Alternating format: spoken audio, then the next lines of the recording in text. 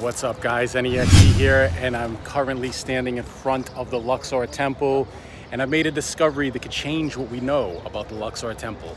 Stay tuned for an Adept Expedition.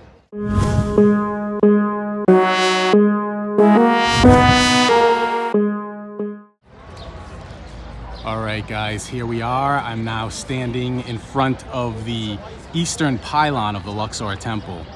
And take a look at these standing colossi. Things are not what they seem. I have a theory that this statue doesn't belong, and I'm going to show you evidence for that today. So if you take a look at all of the standing colossi in front of the pylon, you'll notice they're similar to this one here, which is the standing colossi with his left foot forward. Why left foot? Well, in the simplest sense, it's a statue that's in a sense alive, right? It's left foot forward, taking the first step in the grand cosmological scheme of things. Why on the left side of the body? Well, that is because for the ancient Egyptians, the heart was the seat of consciousness, and the heart is on the left side.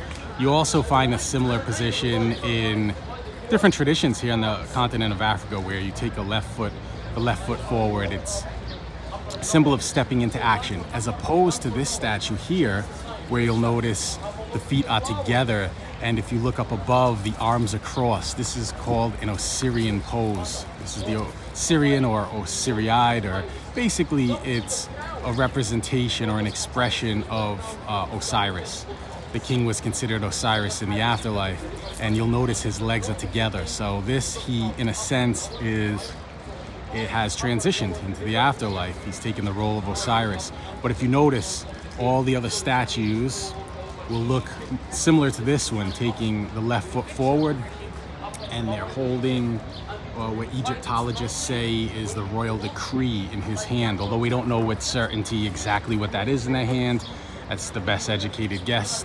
But over here you can see the statue is clearly, the arms are crossed. Now, this statue was just added last year. It's been a little over a year since they put this piece here.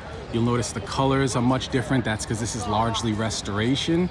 You'll see there's pieces here near the leg, then there's some on the arm and some of the face. That's all original. The rest of this is all largely restoration. So keep this image in your consciousness, and remember the standing left foot forward statues, because I'm going to take you around inside the temple now and show you the evidence for why I believe this statue doesn't belong. Let's go.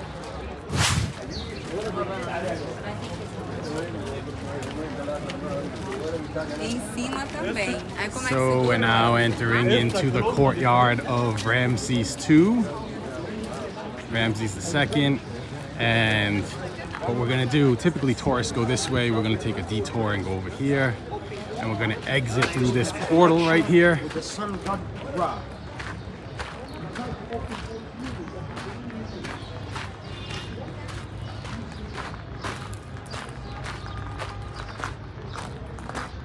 Now, this was originally the path of the Opet festival, which would take place starting at Karnak.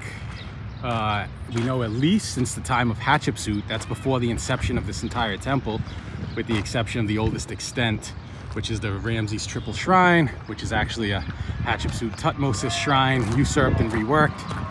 Well, not a shrine, but more of like a way station, which was part of the Opet festival, which would have come to Luxor originally on foot down the Avenue of the Sphinxes. But this is the original path of the Opet festival, which originally would have left Karnak on foot and come here to Luxor and then return by boat.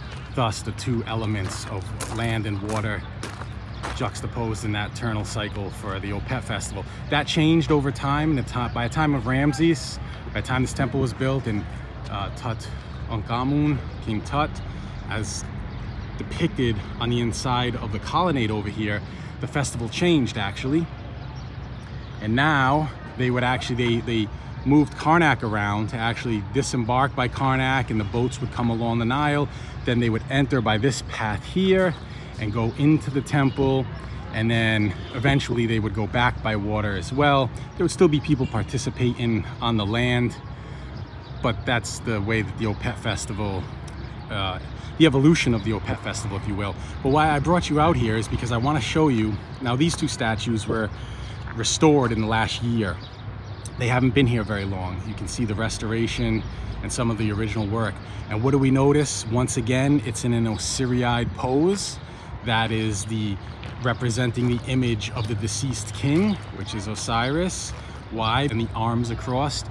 You have the right arm over the left arm, and you'll notice it's a little low here. So this is a nod to the deeper esoteric aspects. You always want to note the position of the arms. They can be low, middle, and high, and each have a specific symbolic meaning. We're not going to get into that today. We're not here to talk about the esoteric symbolism today.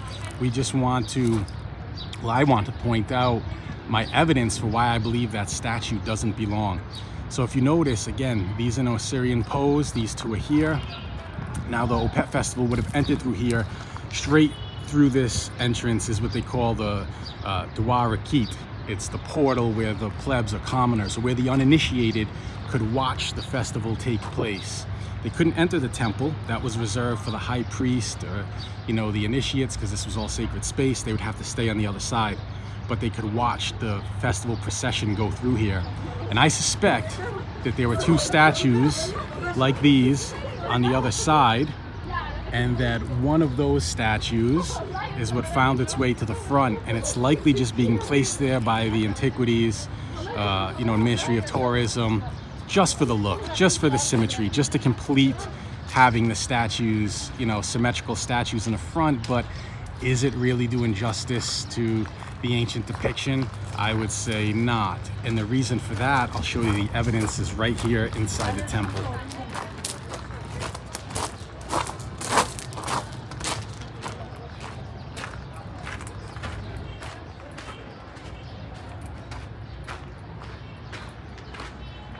Right this way.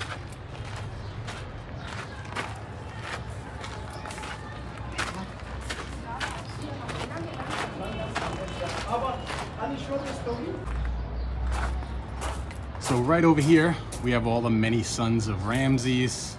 This is Merenptah, who later came to rule over Egypt, succeeding after Ramses too. But this is a depiction here of the temple facade. So you can see the entrance, the portal, you can see the two pylons here.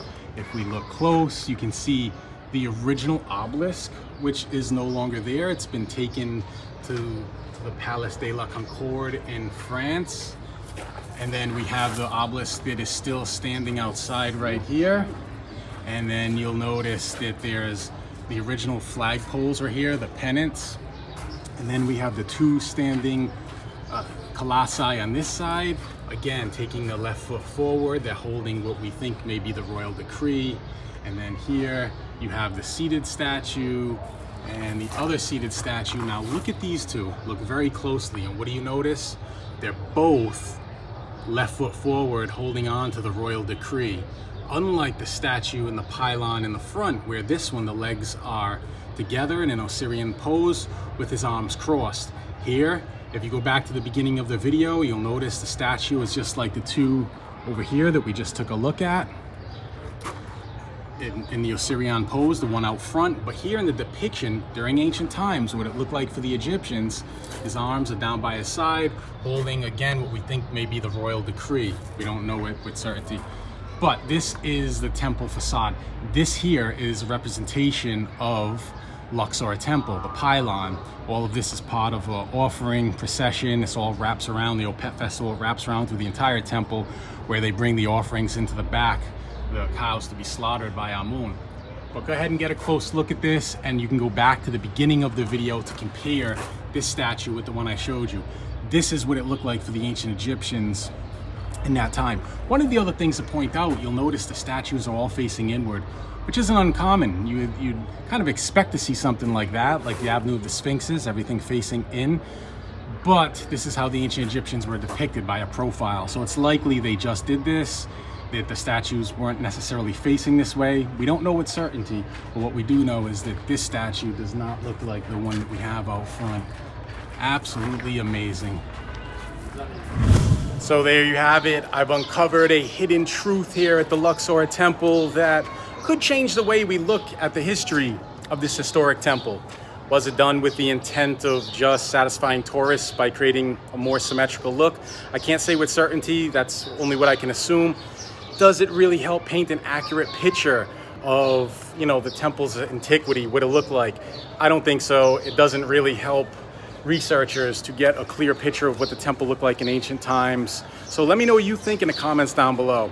And if you're new here, please go ahead and subscribe for more videos like this one. If you liked the video, give it a like. And if you did like the video, I suggest you watch the next 2 videos I put up on the screen, because these are the videos YouTube thinks you should be watching next.